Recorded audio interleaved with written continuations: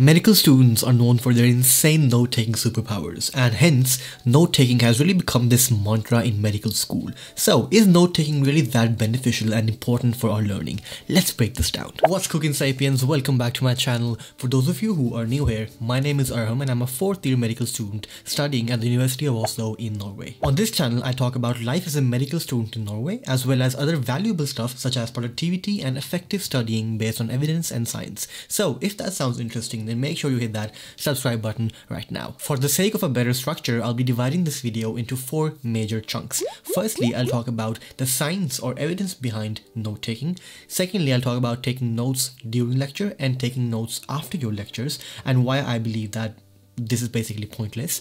Thirdly, I'll talk about when are notes actually effective. And fourthly, I'll end the video with a summary and a conclusion. And since time is the most precious thing in the world, you will find the timestamps in the description box below, so you guys can skip through and watch exactly the parts that you want to watch.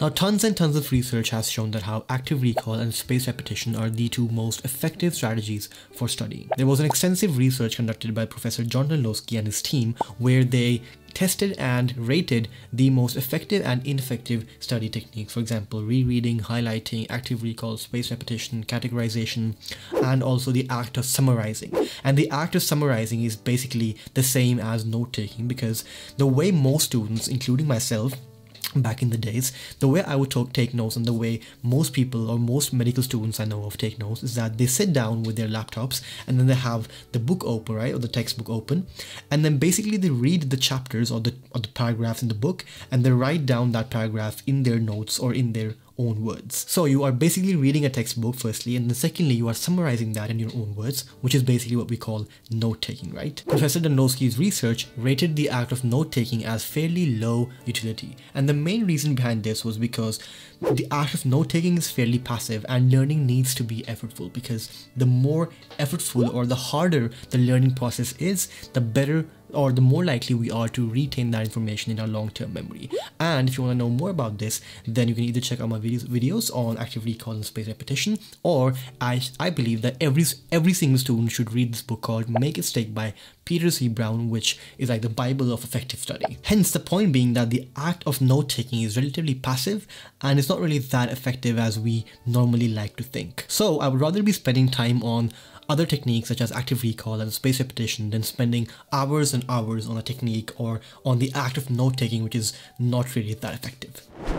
Now, the way I think about note-taking is that there are mainly 2 purposes for taking notes. Firstly, taking notes during class, and secondly, taking notes after class or after your lectures when you are self-studying. So, when it comes to taking notes during class, I think this is a pretty smart thing to do, given the fact that you are doing it right. And this is because when you're having 4, 5, or 6 lectures every single day and you are just sitting there passively and listening to the lecturer or the professor talk, it's really easy to sort of wander off or doze off into your own thoughts, you know, and just stop paying attention. Even though you are passively hearing what the professor is saying, you're not really processing that information. So given this situation, I think it's a really smart idea to be doing something actively and processing that information which you are being told in order to stay awake and stay focused during class and keep yourself engaged. Because personally it has happened to me multiple times that I'm sitting there in the lecture watching or hearing the lecturer or the professor speak, and then I suddenly just doze off into my own thoughts, you know, start thinking about other stuff.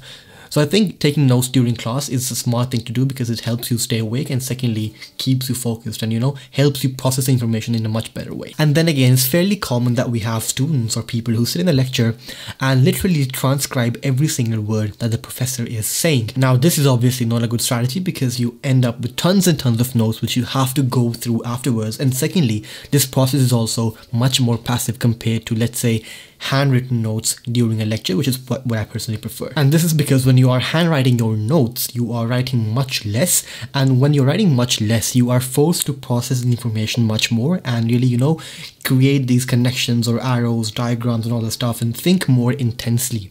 And this is again much more passive compared to just simply sitting down and typing out everything that the professor is saying. And that was the act of taking notes during class or during lecture. And let's talk about taking notes after class, when you are self-studying, let's say in the library or at home, and you're basically studying for the topic that you just had the other day. And I believe that this is where note-taking is pretty pointless, and now you must be like, whoa, this is blasphemous content, how dare you say that, let's report him on YouTube. Now just take a deep breath and think about it. So there are tons and tons of online resources available in medical school, and there are so many people who have published their online notes. And then again, we have our seniors in medical school which have taken tons and tons of notes as well.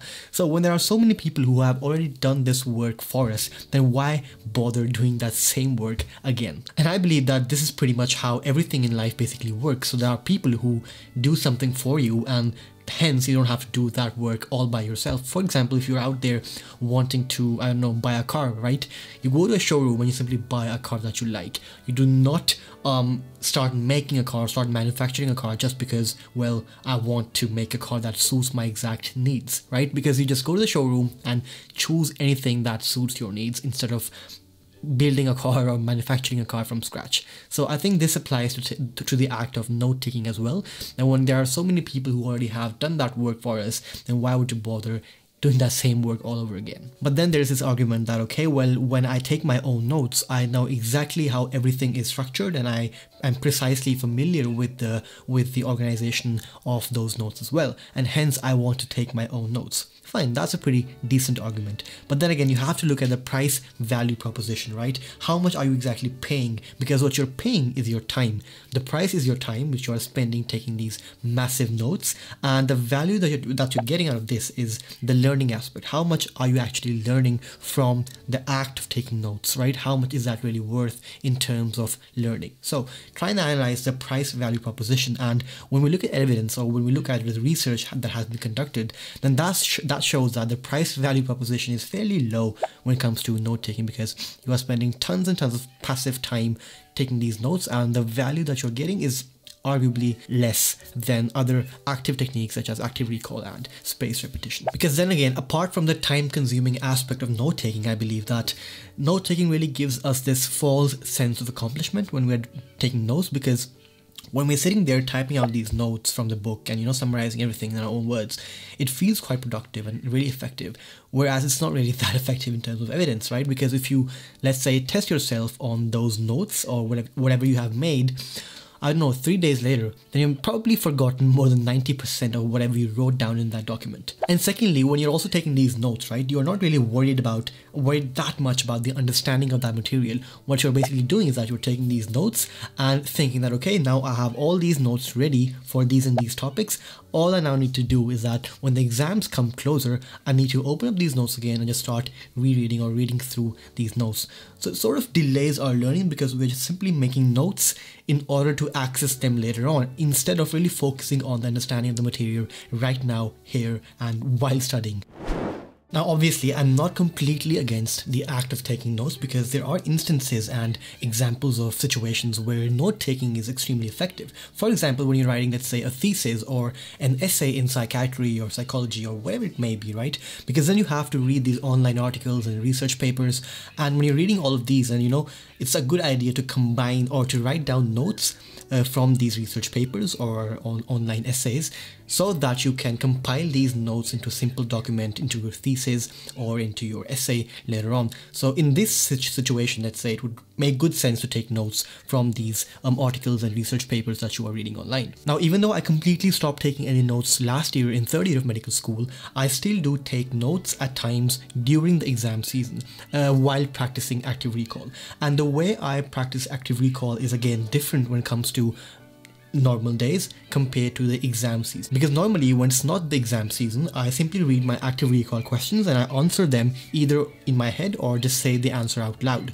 However, during the exam season, what I do is that I try and make a mind map or a spider diagram, or just write everything down on my iPad about a certain disease before I start doing those active recall questions. And this is because during the exam season, I really want to test myself even further and see how much I can remember about a disease even before I start looking at my active recall questions. And this is because even though questions are extremely effective, they still do end up giving us minor hints about the answer. For example, if the question is, how does left-sided heart failure lead to right-sided heart failure? Well, obviously this has given me the hint that, okay, left-sided heart failure does lead to right-sided heart failure. The real question is, can I even remember that left-sided heart failure is a major cause of right-sided heart failure without having a look at my questions? So yeah, that's how pretty much I take notes during the exam season, that before I start doing my active recall questions, I just write down or make a mind map of whatever I know about a certain disease or about a certain topic before I can start looking at my questions. In short, here's my take on note-taking. Firstly, it's pretty effective when you are taking notes during class because it helps you stay awake and stay engaged. And I also prefer to do this by writing them on my iPad on the PDF instead of just randomly typing out every single word or transcribing everything that the professor is saying. And also there is plenty of evidence which shows that how typing out your notes is less effective compared to handwritten notes, but that's a topic for a future video. And secondly, I believe that taking notes after class is pretty much pointless because firstly, a lot of people have already done that work for you. For example, your seniors, just go and ask them for their notes or other online resources that are available to every medical student. Apart from that, it's also extremely time consuming and it sort of delays our learning by giving us this fake sense of accomplishment, because all we are really doing is that we are taking these notes in order for these notes to be accessible to us when the exams come closer, instead of really focusing on the understanding of these topics or certain, I don't know, these notes right now, right here, when you are working on the subject. However, there are instances where note-taking can be super effective. For example, if you are writing a thesis or an essay, or if you are practicing active recall by taking notes. So instead of answering out your active recall questions loudly or in your head, you are writing the answers by making mind maps or whatever. So yeah, I think there are situations where note-taking can also be very effective. Again, these were just my insights on the act of note-taking based on evidence and research, but still, I'm not here to tell you what you must do.